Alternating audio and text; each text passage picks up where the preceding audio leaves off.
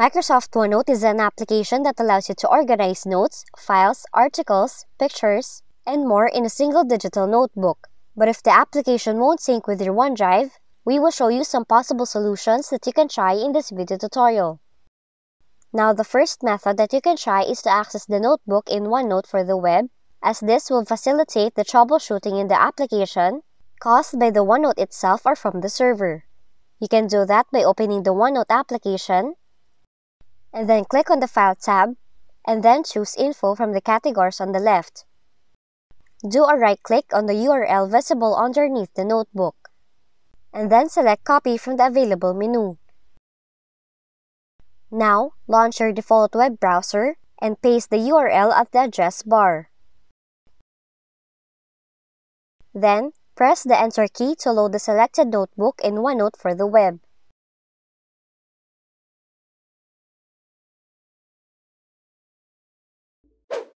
Now, if the process works successfully for opening the notebook in the web version of Microsoft OneNote, there might be some issues with the desktop version of the application. And to troubleshoot that problem, closing and reopening the notebook will be a preferable solution to reset the connection. You can start by launching the OneNote application, click on the File tab, and then select Info from the categories on the left. Next is you have to select the settings located next to the name of the affected notebook. Then you have to close the notebook.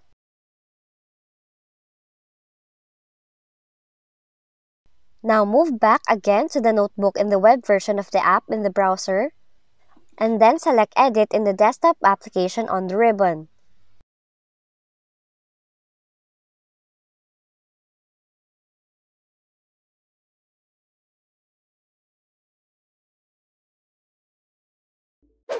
Now, if those methods did not work, you can also reset your Microsoft OneDrive.